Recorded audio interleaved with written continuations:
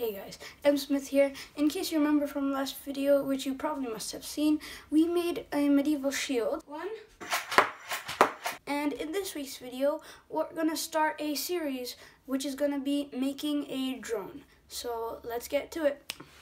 Okay, so how am I gonna accomplish making a drone? First of all, I'm gonna have to make a design for my drone. So let's say we have DC motors. We're gonna first today test out our DC motor.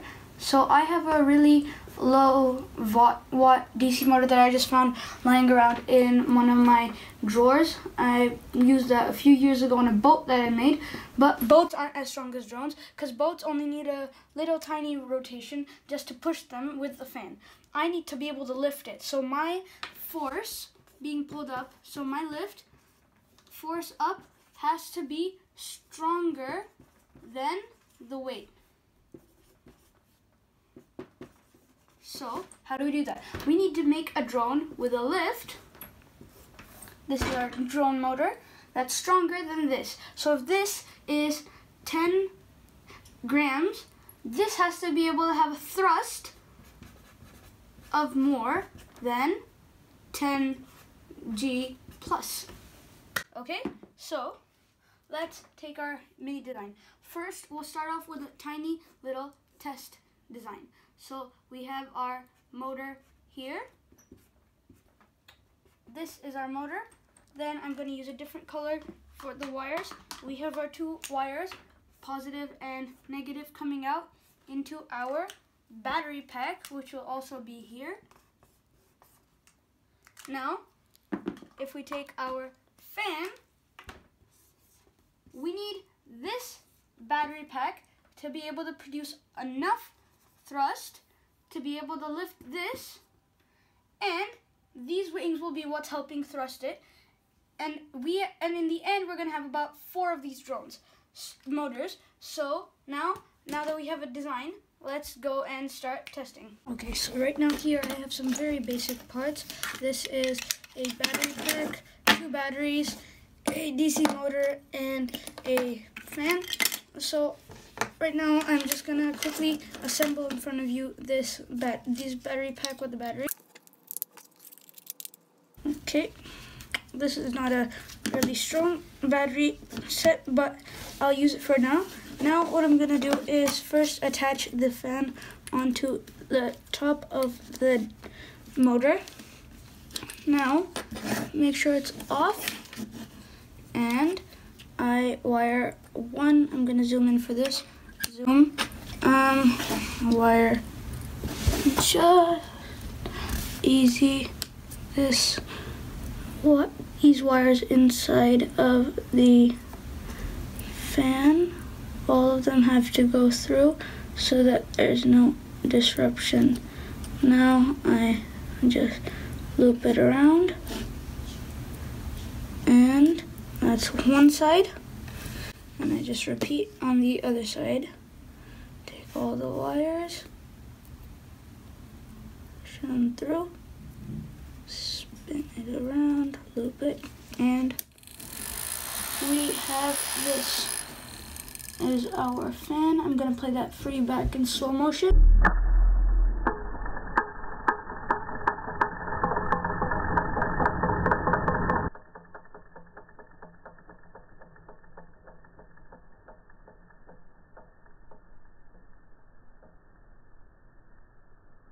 Okay, so we've seen how it works. It's just really easy. 2 wires going negative and positive. They attach into the motor. The wire goes through, and here the electric spark does something on the inside which causes this to spin. And if I switch negative and positive side of the way that I've attached the wires, then I can make the fan spin the other way. So right now it's spinning clockwise, and if I wanted to spin anti-clockwise, I'll just switch the negative wire over to the positive side and the positive wire over to the negative side. So I'm just gonna now attach some sticky tack to the bottom, and what this is gonna do is I want to make a stable base, because right now the drone is just sitting like this, and then the second I let go, it'll fall over. So So I don't want it to fall over anymore. So what I'm going to do first is I'm going to do ×2 speed and attach this. So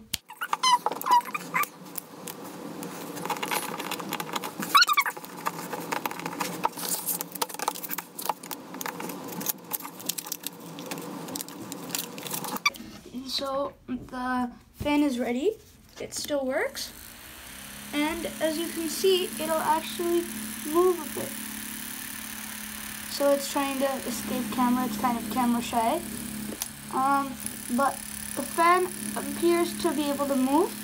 Now, I want the wind to be blowing downwards, so it is.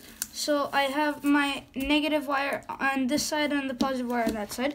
So the wind is blowing downwards. What this is allowing is just kind of like a jet. If, say, this is a jet, if this is a rocket, if this is a rocket, you don't want the fire to be blowing upwards. You want it to be blowing downwards so that it can ignite and push up. If the fire was blowing upwards, it should actually go and get crushed into the ground. So here we need the wind blowing downwards, which it is. And I'll pick it up like this and make it fly in the air. Right now, this is not a strong enough drone. There's too much weight, and there's only one motor doing any thrust, so it's not going to pick up. But this is basically the idea, and I can kind of see if I look from the bottom, it is kind of picking up. So we're going to go and check on a scale how heavy this is when it's on and how heavy it is when it's off with the entire thing. So that will show what how much it's lifting, because if it has weight, once it starts turning on, if the weight decreases, that means it's picking up. So let's go test it out on a scale. Okay, so I have my drone here and I have my scale here, and I can see it's just above 0. So, and this is actually quite a heavy thing because there's also this battery, and I'll turn it on. It was fine, and I think it's just gone back about one line. So the drone appears to be moving a little bit. Yeah, you can see it on the camera. It's trying to lift up a bit.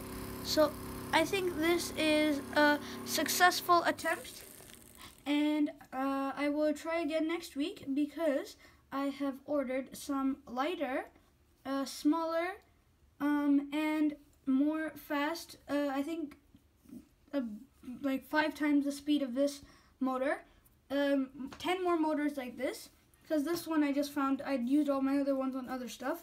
So I'm gonna have better motors next week, and we're gonna test those. So I guess that's all for this week's video. So thank you. Well, that was really fun, and I hope you tune in for next week's video, which will be part 2 of the drone video. So I hope you enjoyed today's video. If you did, as always, remember to go down and click that like button, and if you haven't already, subscribe and click that notifications bell to be notified for all future content. And thanks for watching so much, everybody. M. Smith out. I'm gonna touch it. Can I touch it? Ow. Ow! Okay, this is how to make a gun. Jeez. Ooh, what else can I fire with this?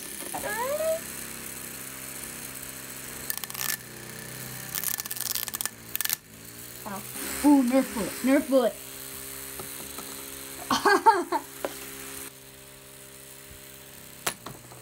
Ow.